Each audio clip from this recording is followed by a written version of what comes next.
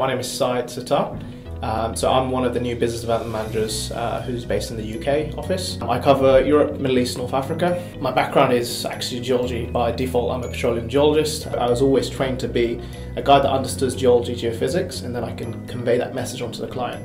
Originally from Bangladesh, I came to the UK when I was about 5, really couldn't speak English. Teachers would say this guy is never going to really make much of himself. You know, I love to go out with my friends and go travelling or hiking. What I enjoy most now would be spending family time. My wife's name's Shopna. My son's name's Adam. Grown up fast, he's already 1. I do paint.